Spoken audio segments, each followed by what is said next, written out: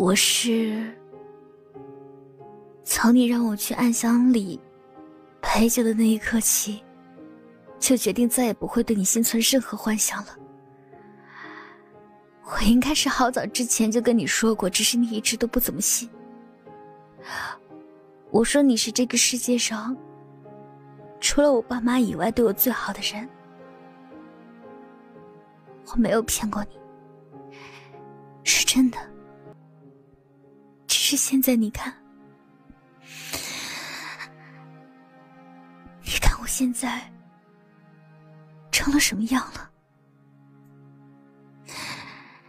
你说你在做一切的时候都是开心的，你想一想，你对我是有多么残忍。你再想一想左琳出事之后我爸妈是怎么做的，你怎么会用货色2个字来形容他们？他们欠了左琳的，你不一样玩弄了他们的女儿，不一样将她折磨得遍体鳞伤，连求死都不能吗？男人觉得烦躁的厉害，女孩压抑的哭声令他觉得心烦意乱。明明是想离开这里的，可是双脚却一点不听他的使唤。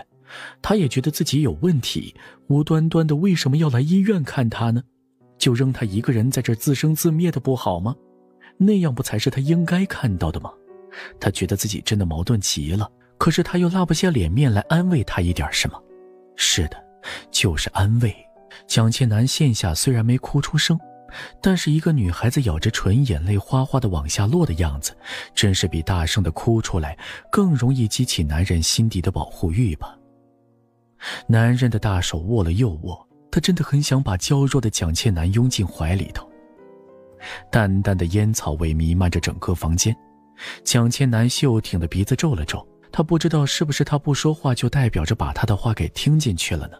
但是她真的很累了，不想再跟他纠缠了。她默默地闭上眼睛，缓缓地拉拉被子准备睡一觉。门外突然传来2声敲门声。楠楠姐，我是丽维，我可以进来吗？